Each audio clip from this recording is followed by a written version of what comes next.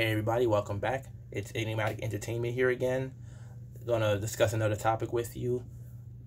Let me get right to it. This is how I live with disabilities.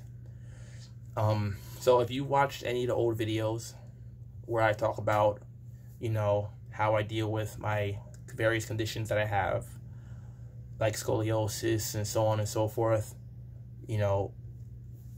this is really more of a general overview of how I deal with them overall, and how being disabled affects me, how I deal with it, how it makes me feel, and of course I'm not going to go into extreme details because I could sit here and talk for an hour about it then, but I'm going to try to be a little bit more specific. So basically, I do have various conditions that I was either born with or developed and progressed and worsened throughout the course of my life, that causes me great pain physically and affects my mental and emotional well-being, and just how I feel overall on a day-to-day basis. Some of the conditions are lifelong, or most of the conditions are really lifelong and things that I'll have to deal with every day. Some days are better than others. Some days are quite painful. Some days are more manageable. I'm gonna try to break it down into a few points. First off, I have to go to various doctor's appointments to get tests done, such as MRIs, CAT scans, X-rays, bone scans, ultrasounds, blood and urine drawn for testing as well as a few others that I do on a somewhat regular basis to keep tabs on the progression of my conditions. So it's important that I have things like health insurance and reliable means to get to and from appointments and things of that nature, and keep track of all my appointments and my results and whatnot. So it's luckily I'm a pretty organized person, or I try to be to the best of my ability, so that always helps with that. I didn't grow up with people that really had to deal with the same things I did. They weren't used to going to the doctors all the time and having disabilities and being born with certain diseases and whatnot. So it made me feel like a little bit of an outcast socially, and it is not the easiest thing to deal with.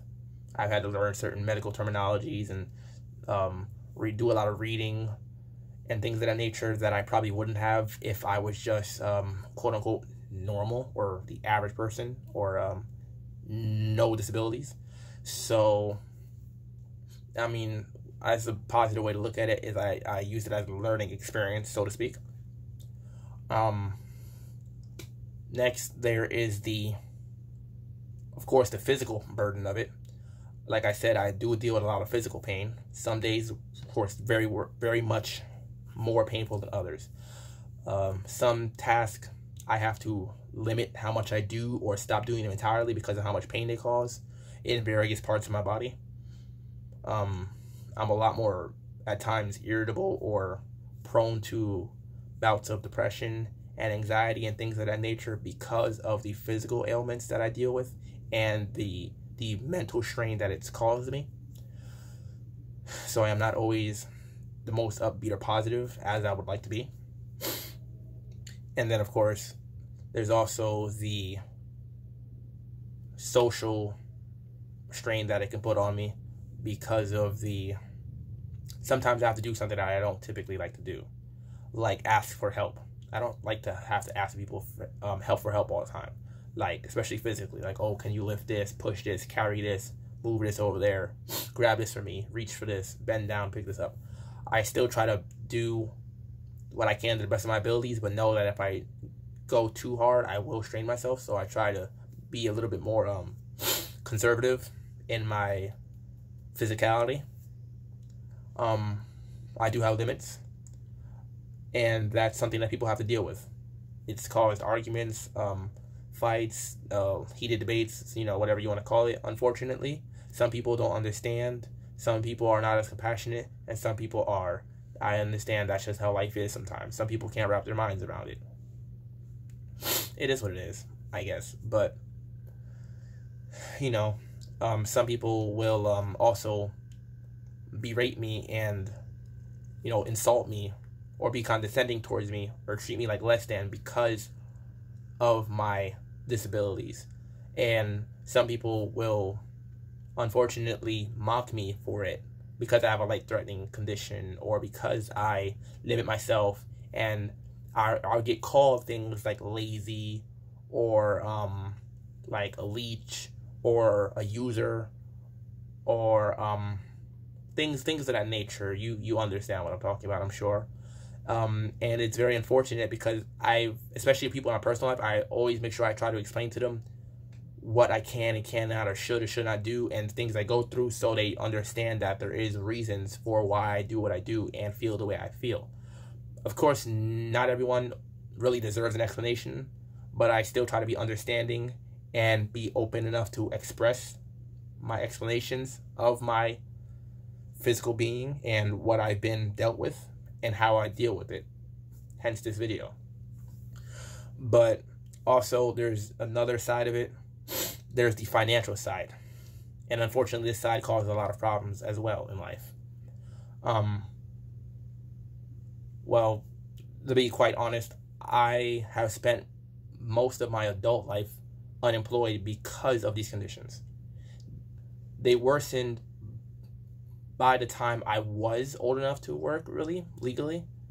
Like late teens, early adulthood, things of that nature, to where I never had a full-time job, and I never had a job for longer than, maybe days, weeks, months, and whatnot, So, it caused a lot of financial constraints that or the normal person, once again, would not have to deal with to that extent. And it's caused me to have to rely on others financially sometimes, even when I do not want to.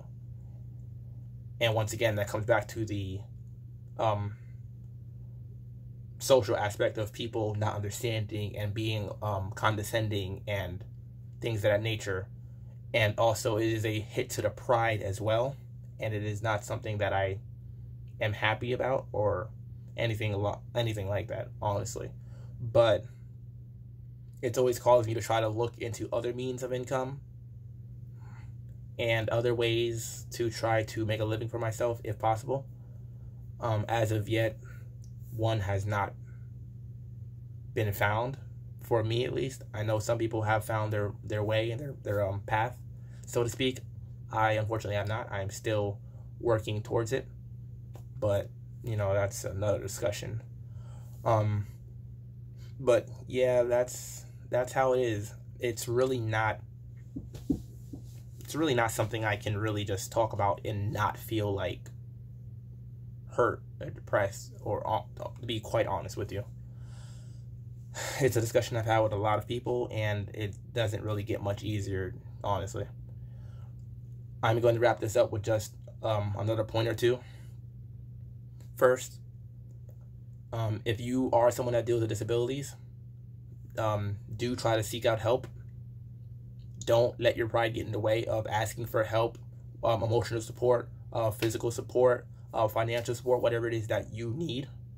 Don't let someone tell you that you can't do something. Don't let someone tell you that you can. And I hope you understand what I mean when I say that. Don't let anyone push you outside of your limits. But don't be afraid to also try new things as well, as long as you're not going to be hurting yourself any further. Don't be afraid to experience life still and do the things that you want to do, unless you are incapable of doing them because of your conditions. Look for people that are truly supportive and do care and understand and are willing to be there for you. I personally would like someone in my corner that understands what I'm going through and is there for me, but not trying to push or nag me about it, but is going to fall back and let me come to them when I need them. I just need to know that you are willing to listen, and I am there. I will call you, text you, I will find you, and I'll be there. I just need to know that you're there for me. And of course, I'm the same in return. I know some people don't work that same way, but once again, this is my personal experiences and how I cope and manage and deal with things. The other thing is, there are certain programs that can help.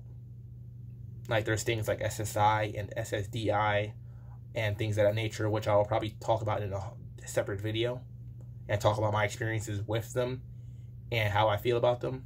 And I'm sure there's other programs too, just speaking for, once again, this country, the USA. You know, there might be programs to help you find employment, or to help you get better so you can work, or to help manage the pain or whatever other symptoms you might have. You know, sometimes there is help out there, sometimes there isn't. You know, it really depends on your certain situation, your conditions. You know, I don't know what it is that you might personally deal with, but I just have hope for all of us to get better. And of course, also there's other things too that can help. Don't be afraid to use a cane or a walker if you need to. I personally have a handicap placard, which is, you know, the blue things you hang in the rear view mirror of the car, so that you can park legally in the handicap designated parking spaces. It's helped me a lot, especially when I am in more intense bouts of pain to where I am limping and it's hard for me to actually walk or stand up or anything like that. Especially or having to carry bags and things of that nature. It is a very, very helpful thing. I recommend anyone that is dealing with conditions like this to reach out to their doctor and try to get one as well. You need a doctor to sign off on it and to mail it in to the DMV. I believe it's a little bit of a process. It doesn't take too long from what I remember, but I do recommend that. And like I said, other aids of mobility, if your condition is one that limits that, like wheelchairs, like I said, canes, walkers, and whatever else it is that you might need to aid in your recovery or your mobility, you know, and to try to keep yourself going as much as you can. And really, that's about it. Like I said, I'll probably cover that other topic in a whole different video. And just know that despite all the pain I do go through, some days I feel like giving up completely, but I still struggle, I still fight, I still strive, I'm still here. And for anyone else that watches this and has the same struggles or similar struggles, just know that there are people out there that care. So don't feel like you are completely alone, because even if we're physically not there, we're still there. Find a support group, find counseling, find a family member or friend or coworker or classmate that can help you. And if you don't have that yet, rely on your own inner strength and you can pull through this. And I want you to take that to heart. And I'm just going to wrap by saying, once again, thank you for listening. I know it's not the easiest topic to talk about, so please forgive any kind of, you know, fumbles I made. It's really not that easy. It's a little bit of a rough one. But as always, thanks for watching. Stay tuned to the channel for more, because more is on the way, as they say. And subscribe to the channel if you have not done so already. Click the like button if you like the video. Leave a comment if you have any questions, comments, concerns. Feel free to talk about your own conditions. If you want to know what mine are, I made videos about it previously on the channel, and you can check those out. I have a playlist dedicated to that. And I do try to respond to comments as quick as I can, and I do read them all. So, once again, just thank you. Stay tuned for more. I will catch you guys later. And support the channel. It means a lot to me. It truly is something I appreciate, to be able to sit here and to vent, sit here and to talk to you guys about my problems, the things I'm going through, to see if people can relate. And hopefully, really, one of the goals in this series of videos for this show, or whatever you want to call it, one of the main goals has always been to help others, support others. So, thank you, and that's it.